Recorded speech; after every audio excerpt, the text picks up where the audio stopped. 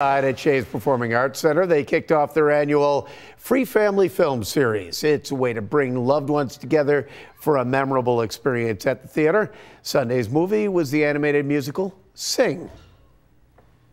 We try to come to all of the events. They do a really good job of doing free arts and crafts and movies for all of the people to come and attend. I love this place, and especially we're here to see the movie Sing. And the next free family film is Remembering the Titans, coming up Sunday, February 4th at 2 o'clock in the afternoon.